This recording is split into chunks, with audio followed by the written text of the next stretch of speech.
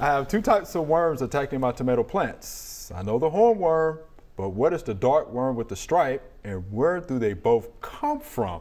And this is from Miss Mary in Mount Juliet. So two types. She knows the hornworm, but what's the other worm? The yellow-striped armyworm, I think. Yellow-striped armyworm is what that is. Okay. All right, that's what that is. Where do they come from? They both come from moths, Yeah. but not the same one. Not the same one. Not the same one, Okay. right. The yellow-striped armyworm comes from a little brown moth, you know, and it doesn't have a special name. Spodoptera, or galley, I can't pronounce that. Oh, yeah. It's Spodoptera. Spodoptera is the genus. The tomato hornworm, on the other hand, a tomato hornworm comes from a five-spotted hawk moth.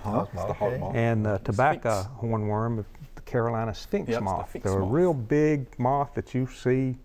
And they are big. Yeah, they're big. They're big. They look like a, you know, they're probably 4 inches across when they're spread out. Oh, yeah?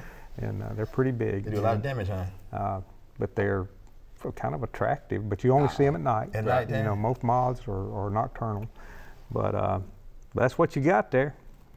And it looks like, you see the on the hornworm, all of the cocoons, Parasitized. they've been parasitized by a wasp. By the bracketed wasp. Yeah. So I would leave that one alone. Leave it alone. That's Miss Mary, I wouldn't worry about that one. That was already taken care of. the beneficial producing factory. That's right. That's good. Yeah. Nice picture though. I mean, you have two of those actually on the one plant. I thought that was pretty nice. But if you want to control those, how would you go about controlling that?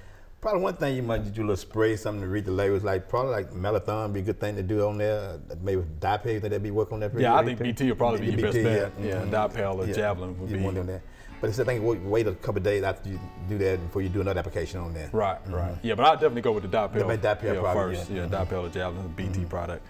We hope you enjoyed the video. We have hundreds more. To subscribe, just click below.